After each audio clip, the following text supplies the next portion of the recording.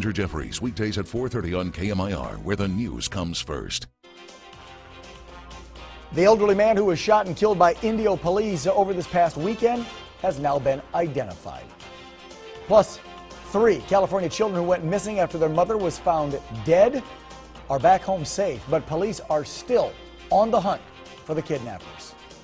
And in our Decision 2016 coverage, it's something we've heard from Democrats and Hillary Clinton calling Donald Trump a bigot. But now Trump switches tactics, calling Clinton a bigot. The latest from the campaign trail. First in the Coachella Valley, you're watching KMIR-TV Palm Springs, where the news comes first. KMIR News starts now.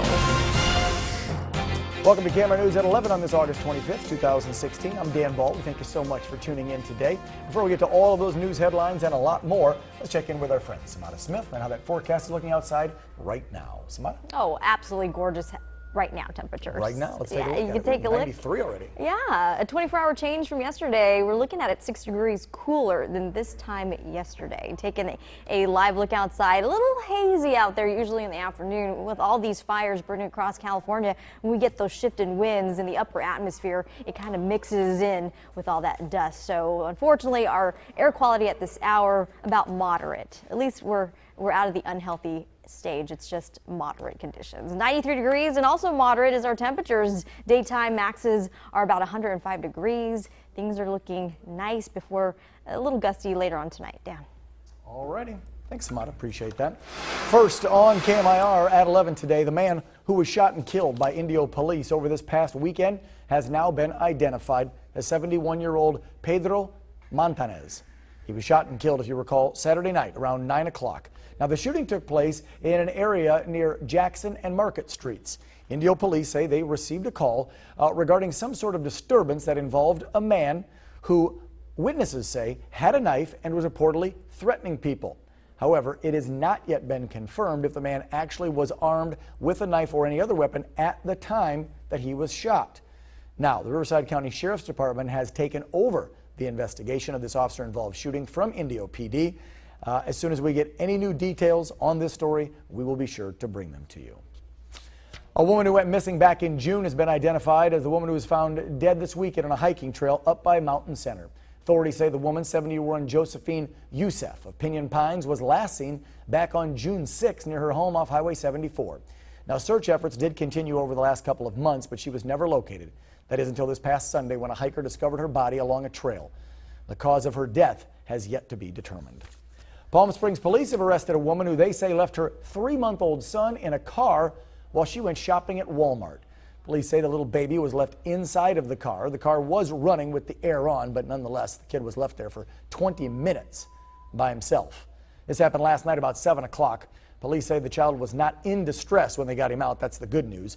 27-year-old Selena Gastello of Desert Hot Springs was arrested, charged with child endangerment. Coachella police have arrested a man who they say stole a U.S. postal truck and drove off after he was in the process of trying to steal another vehicle. Hernan Ortega was allegedly threatening an elderly man with a metal pipe near Morgan Street in that city and trying to steal his car. But then a Good Samaritan, a U.S. mail carrier, stopped by and stepped in to help the elderly man. That's when police say Ortega got into the mail truck and took off. Now, he ditched that truck on Avenue 52 a short time later. Cops found him, arrested him. He's now facing multiple charges. New today at 11, an ice cream truck crashes on the eastbound I-10 out near Whitewater. This happened just before 7 o'clock this morning. Literally ice cream bars all over the roadway out there. Part of the freeway had to be shut down. If you're watching our morning newscast, this is what Samantha was telling you about in her traffic report. This did cause some major backups there on the eastbound I-10. We actually spoke with someone there who was involved in the accident. They tell us they are lucky to be alive. No major injuries there. That's some good news. Also new today, a man who is claiming to represent CAL FIRE has been making calls asking residents like yourself around San Bernardino and Riverside counties to assist the people with the Blue Cut fire. The problem is this is a fraud. That's right, it's fake. The San Bernardino County Sheriff's Department has received multiple reports of residents saying they've been receiving a call from a man who says that he's with CAL FIRE asking for donations to help victims of the Blue Cut. However, deputies called and confirmed with CAL FIRE that this man is not actually working for them. They're not out there calling, looking for citizens to donate. So if you have been contacted by this man or you've already made a donation over the phone through him, call local police and tell them what you know. Palm Springs and the Coachella Valley have always been in the Hollywood spotlight for decades. And now there is another television show that will highlight our real estate here in the desert. And the show premieres tonight, Desert Flippers, based on the real estate market here. I had the opportunity to sit down with the couple who will host this new high-energy show on HGTV. Take a look.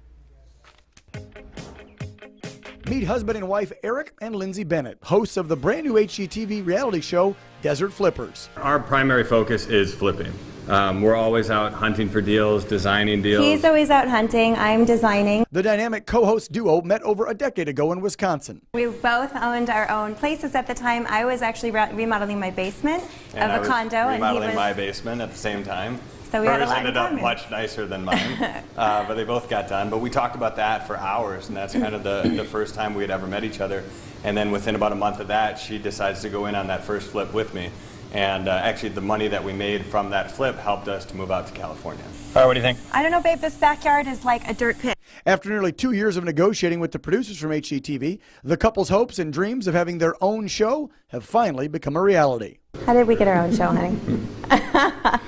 I'm always looking for different avenues to either have fun or to profit or whatever. So I've been on this show, Wipeout. I actually made $10 on that. And then I threw my hat in the ring and I was on Wheel of Fortune. And then we did a weight loss thing together. And then the day we got back from that, we saw a casting call for, we're looking for people who flip houses. And that was right up our alley. We were skinny at the time because we just lost all that weight. So we thought, hey, let's go for this. What is this? It's exactly what you think it is. In each episode, you'll see the entire process, which sometimes can be a bit smelly and disgusting, as this husband and wife search for a great deal, fix it up, and then flip it. You're going to see us turn, a den into a full-scale casita. We take on scorpion infestation in the backyard. We clean out a pool. We take down the wall in the kitchen, have an open floor plan. Not as much pee and poop. Although we did find something really nasty in the pool filter, so you'll see that. It's an interesting transition because on the hunting and the negotiating of the property, it's my thing. And then we start to develop the scope of what we're going to do to the properties to maximize the return on our investment, and slowly everything transitions over to Lindsay. And then, in the end of it, Mr. Finance here kind of brings it full circle and helps us to sell it. So, I mean, I'm really the one in charge, let's be real. It's really true, at home and at work. Of course, like most reality shows, there is a cast of characters and drama. That I don't normally do.